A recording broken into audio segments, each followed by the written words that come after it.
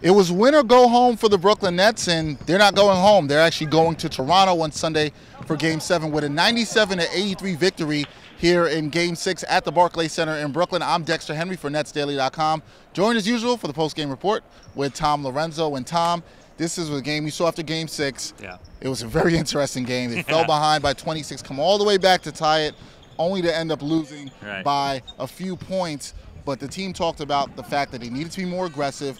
They were tonight, and they did that right from the start. Yeah, and it was led by Deron Williams. Deron Williams got out to an early start, really kind of led this team the whole way, finished up with 23 points, played crunch time minutes on a bummed ankle. Yeah. He said he twisted his ankle, came back out, stayed in the game, and really continued to lead this team. Even when the Raptors made a late run, Deron Williams was out there and helped lead this team to victory. After the game, Deron Williams, we heard from him talking a little bit about how the Nets had to be aggressive tonight and what they will need to do to keep it up and win in Game 7. You know, we're on the road, but it is a Game 7. You know, we definitely remember that game. But like I said, this is a new team. You know, I've said it a million times. This is a new team and this is a new season. And, you know, we're excited about this opportunity. I've been on a team that's won a Game 7 on the road before, so it can be done. But it's going to take a lot of hard work, a lot of grit. And we got to be ready to go in, like Paul said, into a hostile environment. Before this series started, one of the things we heard about a lot was experience versus youth. The Nets having experience with the older players, the veterans like Kevin Garnett and Paul Pierce.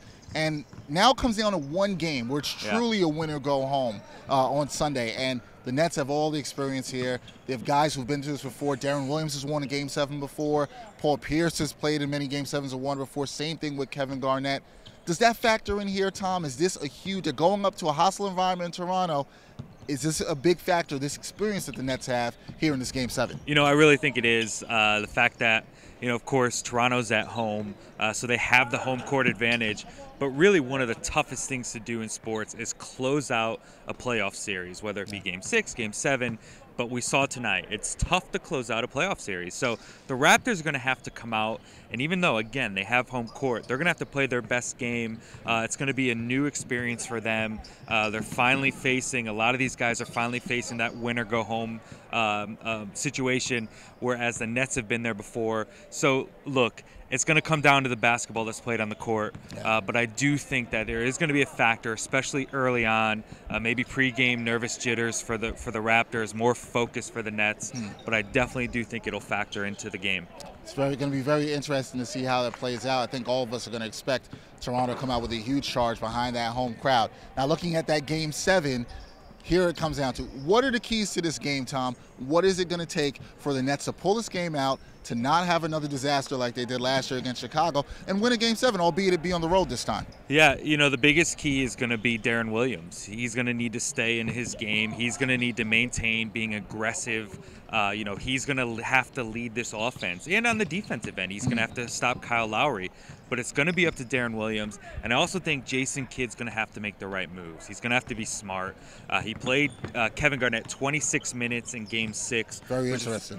Which is a few more minutes than he's used to playing them. You know, so Jason Kidd's going to have to make those decisions. And if he needs to extend Kevin Garnett's minutes, if he needs to extend Paul Pierce, he's going to have to. Because, of course, if you don't win, it's the season over. So it's going to be interesting to see how Jason Kidd does in his first Game 7. But I think it really does start with Deron Williams and him leading the charge and being aggressive.